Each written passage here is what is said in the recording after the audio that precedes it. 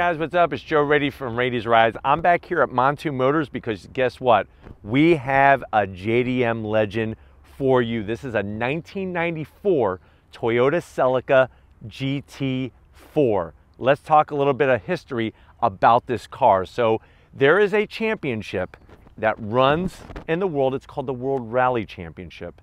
That's where there's many different classes of rally cars and many different speeds, technology, and all that.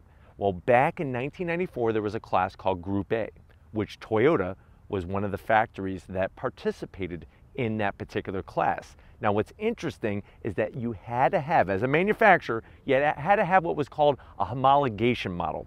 So a homologation model was specifically built so that that car could rally in the World Rally Championship.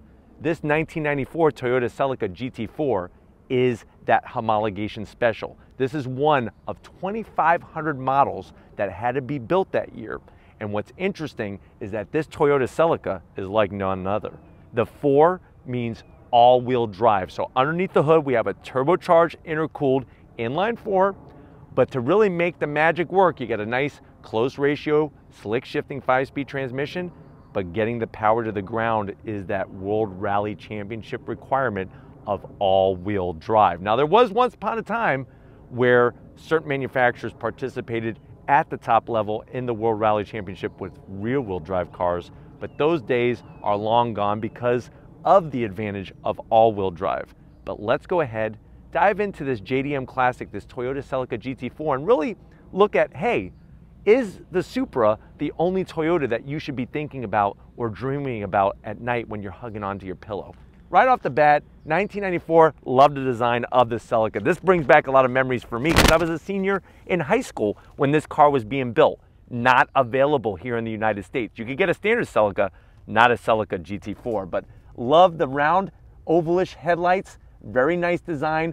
Up front, this is all stock GT-FOUR. You can see the flat black grille, that Toyota badge, very nice and clean with your fog lamps and everything else flat black. Peeking behind all of this is going to be the intercooler for that turbocharger. Now, when we pop up under the hood, this has to be, and I know Tom gave me a look when I told him this has to be probably one of my favorite hoods of all time on any car.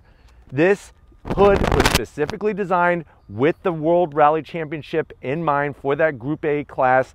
Love all the venting, the heat extractors, the intake right there. Very, very nice setup that just gives so much personality. Even on the back side, which Tom will show you as we work our way around, you got those heat extractors, great look. Now, as we drop down, nothing to really write home about. That's a Toyota stock wheel. It's a 16-inch wheel. 205 on the width, and that's a 50 series sidewall, but that is what was being run back then in 1994. They didn't have 20-inch wheels on regular street cars, especially rally cars. But you can see the larger calipers on this GT-FOUR, those are specific. So it's not just about the body, it's not just about the all-wheel drive and the engine, it's also about that brake sub. So you're getting larger rotors, larger calipers, underneath the fenders, beefier suspension, thicker anti-roll bars, different control arms. All of this was for the purpose of doing the business in Group A of the World Rally Championship. To me, this Celica has more actual history with Toyota than a Supra, to be honest with you. I think a lot of times people love the Supra. They remember the Supra because of Fast and the Furious. They saw the movie as a kid or as an adult, but the Celica really has a sweet spot, I know, in my heart. But let's continue down the side. So you have your side marker light. That's something specific to the Japanese market.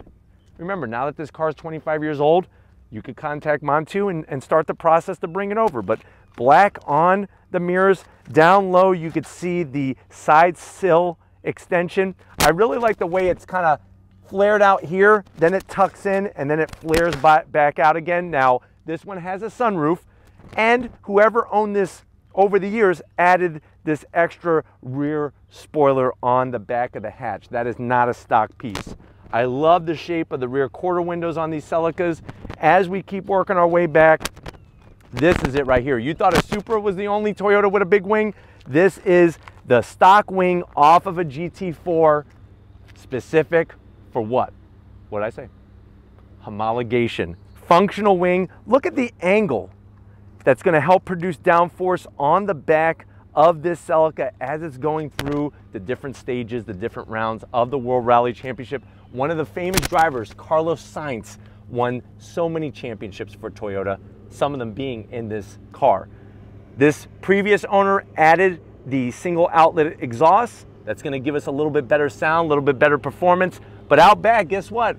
Stock emblems stayed. Celica, the Toyota badge, and the GT4 badge. A lot of times when it comes to debadging, they take these off. But why don't we go ahead, pop the hood, and see what we're working with power-wise. All right, guys, we got the hood popped on this JDM Legend. What you're looking at, as it says on the top there, that's a 2-liter. That's what 2000 stands for. 2-liter inline-4 turbocharged engine. That is the 3S GTE. What we're looking at horsepower-wise, 252 horsepower. And when it comes to what's it being transferred through, that's going to be, like I said, that close ratio 5-speed transmission going to the all-wheel drive, 0 to 60, and this was back in 1994, 0 to 60, 6.2 seconds, a top speed of 152 miles an hour, and the car weighs about 3,060 pounds. What I love about looking underneath this hood on this particular one is a lot of originality. You can see the turbo right there with the heat shield that says don't touch, very hot. But this is what you're gonna find is this patina. You know, they call it like, in that show American Pickers, they call it rusty gold. This car has been unmolested underneath the hood, hasn't been chopped up and modified and everything else, which is something that you wanna see. And when we take it for a spin, you'll see how strong she runs. Very, very impressive. Another thing I also wanna point out is you can see with the GT4, the strut tower brace, how it's gonna help stiffen up the front end of the car, and also the Japanese writing there. Just little touches that, hey, if you've always wanted JDM and you wanted to bring it to the United States, you get to have that awesome capability and that unique touch to it. But why don't we go ahead, fire this GT4 up and see what it sounds like.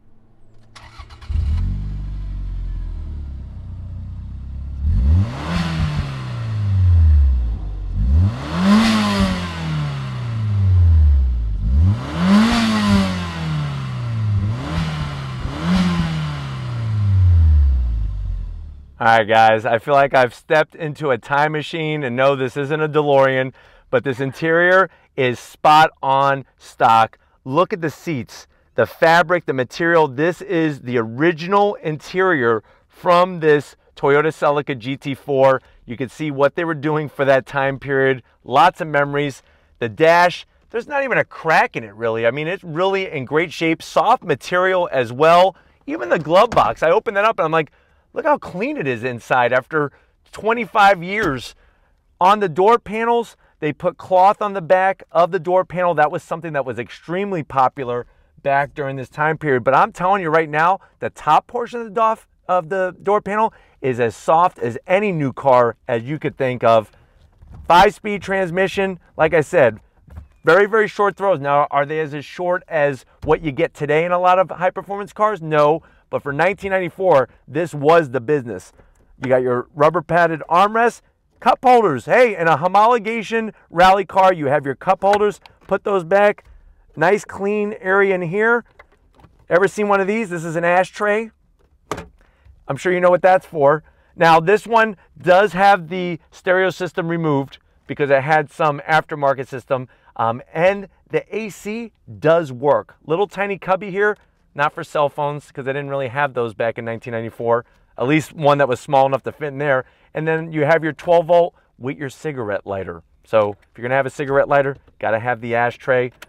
Seating position though, I'm 6 feet tall, plenty of headroom even with the sunroof. But why don't you come over to the business end? I wanna show you behind the business end of this Celica GT-4. All right, guys, business end behind the wheel of this GT-4. It has the original Nardi steering wheel. That is a name of high quality steering wheels. And look, no Bluetooth. You can't adjust anything from the steering wheel. It's just a steering wheel. It turns the wheels of the car, the front wheels of the car. You have your speedometer in the center, tachometer that goes up to 7,000 RPM. And then on the right, you got a plethora of gauges, including a boost gauge, coolant gauge, and fuel gauge. Right now it's running, and this thing, I'm telling you, is purring like a kitty cat. We have a turbo timer for when you shut it off. It allows the engine to run a little bit longer to make sure lubrication has been properly done to that turbo and whatnot. But overall, quite impressed with just how this car is after 25 years. What I want to show you though is let's check out underneath that hatch and see how usable it is.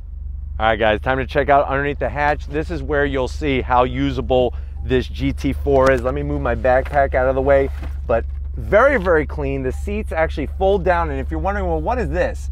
This is actually a rear strut tower brace that attaches to the top of where you mount the suspension and the shocks. That's gonna not only we stiffen up the front end, but we also stiffen up the rear end, and with that all-wheel drive, this thing is gonna handle like none other. But why don't we get to the best part?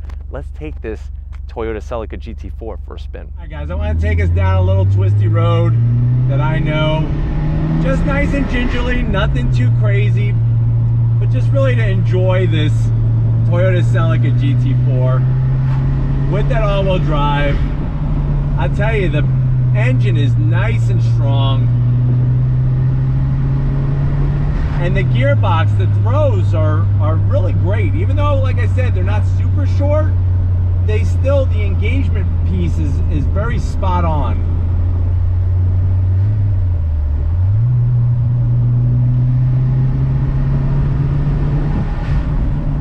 I hear the sound of that blow-off valve. Just really, really cool. Even from the standpoint that I'm sitting on the right-hand side of the car, because this is a JDM car, so seating position is totally different than over here in the United States. But overall, I'm telling you, you can't beat the feedback in this car from the steering wheel. That hydraulic steering, no electric steering rack can mimic that hydraulic steering setup on this vehicle. Feels great. And just the fact that it's just everything is so engaging and just so raw. That's the great part of it, is the driving experience is really down to the basics. And that's what's missing from the newer cars, is that unique driving experience that you get in this Celica GT-4. All right guys, we're gonna do a little run through the gears, acceleration, nothing too crazy. First gear, pulling away, here we go. Second gear, on throttle, that boost kicks in. Very nice. The engine in this thing is so strong. On the brakes. Really great experience here. Wow, this is wonderful. This is what it's all about. This is what being a car enthusiast is all about.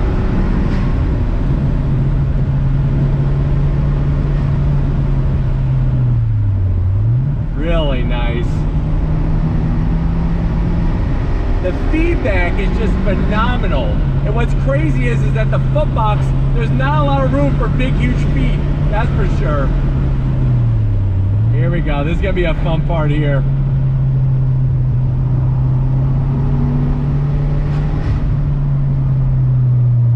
Really nice. That all-wheel drive, keeping us planted, keeping us secure.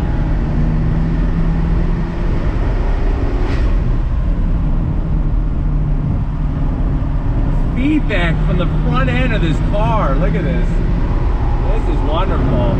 Nice. I'm so glad to take you on this drive with us, man. It is a blast.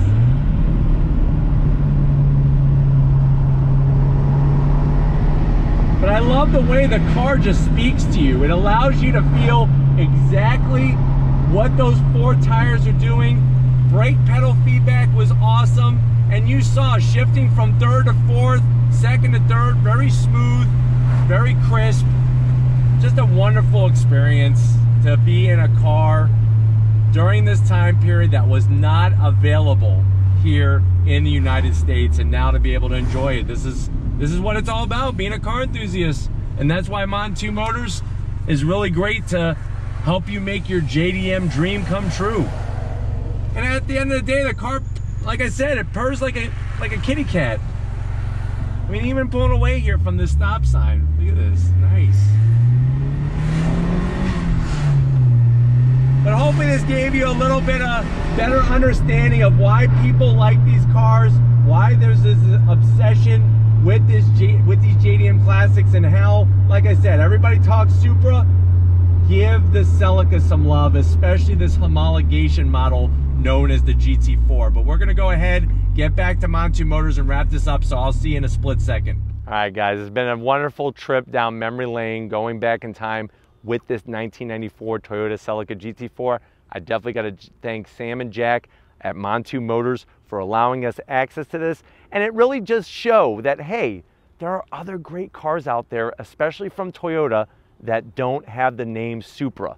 You can get it at a reasonable price, and you have something that's unique, one of 2,500. But if it's things like this you want to keep seeing on Rady's Rise, these JDM legends, leave a comment in the comment section. If you're new to the channel and you're on your way out, hit the subscribe button. I promise you it's worthwhile coming back for more. If you are a subscriber, thank you for being part of the Rady's Rise family. If you want to help us keep making great content just for you on the channel, click the link in the description. Takes you right to Spreadshirt. Got to give it up to Big Guns McGee. He wants to fly over to Japan and find his own JDM legend. Wish him well in that endeavor. And just like always, guys, I'll see you on the next ride.